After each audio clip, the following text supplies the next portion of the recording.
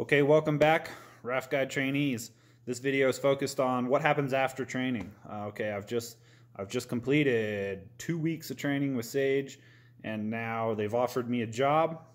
What happens? First thing is you got to complete all the employee paperwork, and it's a pain, but that's what you got to do to work in the United States. So it takes a little while.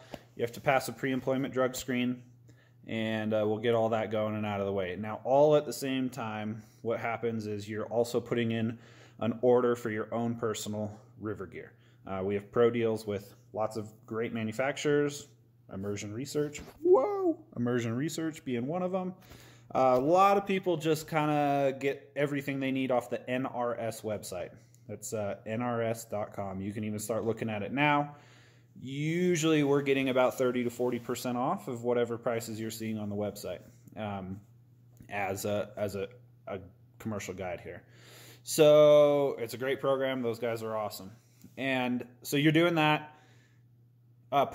So you can't check out and become a commercial guide until you have all your own personal river gear. So that's always some confusion there for new guides. But like, yes, you cannot request to do your checkout run until you have all of your gear, and we'll send out a list of what that list of gear needs to be. So now you've passed your pre-employment test, you've got all your paperwork in, you're eligible to work in the U.S., you've got all your gear, and what's been happening during all this process is you've been continuing to get out on the water. So once official Raft Guide training is over, you need to be coming into the boathouse every day, figuring out where boats are going on the water and following along and tagging along. We call it turkey boating. And so what happens is you and a bunch of your fellow trainees that have just graduated the class and have gotten hired, you're all still around and you're coordinating with each other, and you're all saying, hey, there's 2 trips going out on the Lower Eagle today. Let's take a boat and follow the trips. That's the kind of stuff we want to see you doing, because it's just more hours and more time. What happens is when training ends, the rivers really start to spike as far as water levels go. So it starts to warm up, the snow starts to melt faster, and the river levels that you see during training are going to be much lower than what they're going to do in the first couple weeks of June. So what we're wanting to see is you guys coming in every day and getting out on the water, watching the rivers rise, getting used to the runs, and basically getting ready to be that commercial guide. I've never seen anyone come out of a 2-week training course and the next day be ready to check out. It's never happened, okay? You have to come in and be prepared to put in more time. And that's why Joe and Jason have been telling you guys, like, look, it's like a month of training, and you're not on the payroll for any of that, You're not on the payroll until you've checked out and you're a commercial raft guide. Most people check out like 10 days to 2 weeks after official training is over. So, you're going to train for 2 weeks, then you got 2 more weeks of putting in the time. So just expect that. Now, all of you new guides have to check out on the Upper Colorado first. That's our most popular trip. It's class 2. It's where all the families go. It's awesome. It's honestly like some of the senior guides, including myself here, we love going and guiding on the Upper Colorado, because it's just, you're going to have a good day on the river because you don't have the stress of huge whitewater, right? You can just go enjoy the river, enjoy the views, and enjoy your customers and just relax. So it's a great place to be. It's where you're going to build your base as a commercial guide, and then as your skills improve, you're going to check out on other runs. So everyone's going to check out on the Upper Colorado first.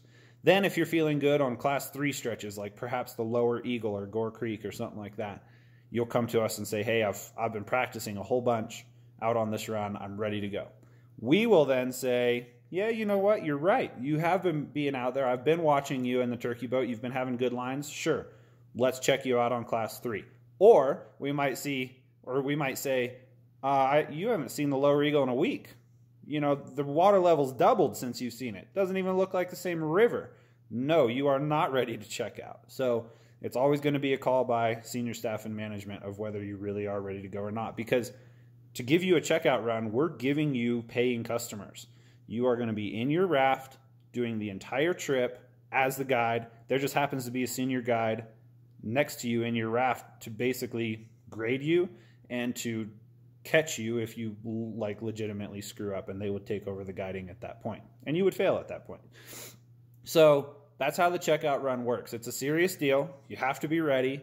We have to be confident that you're ready as well. And keep in mind that your senior guides that are doing the checkout runs for you, that's a lot of checkout runs that they got to ride along and do with you rather than just guide the boat themselves and make the tip themselves. So your senior staff is giving up money to get you in the payroll and get working, and they're totally into doing that. I'm not trying to put a guilt trip on anybody, but that's part of their job, and they know that. But there comes a point when it's like, if you failed a checkout run like 2 or 3 times, everybody, including myself, is going to be like, dude, I don't have any more time to give you more checkout runs. Like, either do it or don't. And you're going to hear that a lot in training, is like, look, as a raft guide, you got to make a decision and you either do it or you don't. It's not like I got an 80%, I passed the test. No, it's either you pass or you fail. That's it. There's nothing in between. So we've always preached at Sage that you get 2 checkout runs and that's it. If you don't pass in 2, then you're just not going to be a raft guide. And that may sound harsh. That's hardly ever happened, like maybe once or twice in 10 years. So don't let it scare you. But all I'm trying to do is relay the message that you got to be ready for a checkout run when you ask for a checkout run. Okay. Okay. Now you've passed your checkout. You're now on the payroll. Now you're in the rotation to start getting trips. Now keep in mind that because it's going to be a huge water year, there are many factors outside of just your shifts that are going into scheduling guides. And with a high water year, we need a lot of really good guides out on the water. And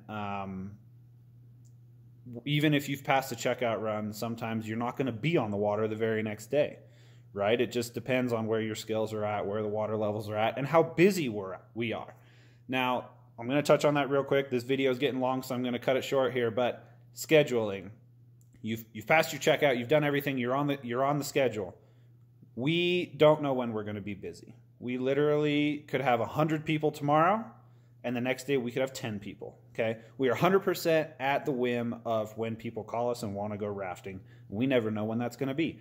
In fact, just so you know, most of our bookings, over 50%, probably 60, 70% of our bookings come within 12 to 24 hours of the activity. So, for example, a Lower Eagle afternoon trip, it starts at 2 p.m. That may have 10 people on it in the morning when you go out for a morning trip. Say at 8 o'clock, it has 10 people on it.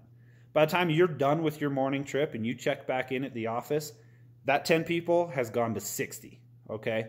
So that's 6 or 7 more guides that we need in a matter of, 2-3 hours of booking. So that's how last minute people are booking their adventures nowadays, because of mobile devices and online bookings, and people don't plan. They just look at the weather and they're like, duh, let's go rafting today. We're ready to take them when they want to go. So that's just something to be aware of in the scheduling, is basically you will have days off during the summer, but you're just never going to know when they are. You will happen to have a day off when we happen to be slow. If we're busy, you're working. Okay. So, planned vacations, not going to happen. Extended 2 weeks in Denver to go to Red Rocks to some concert, not going to happen. Part of your commitment to taking our training and to being an employee at Sage for this summer is that you are available every day from May 15th when you start training until late August. That's kind of the deal. Like I said, you will have days off. You'll probably have multiple days off in a row sometimes. But yeah, you just don't know where they're going to be. So that's kind of the deal.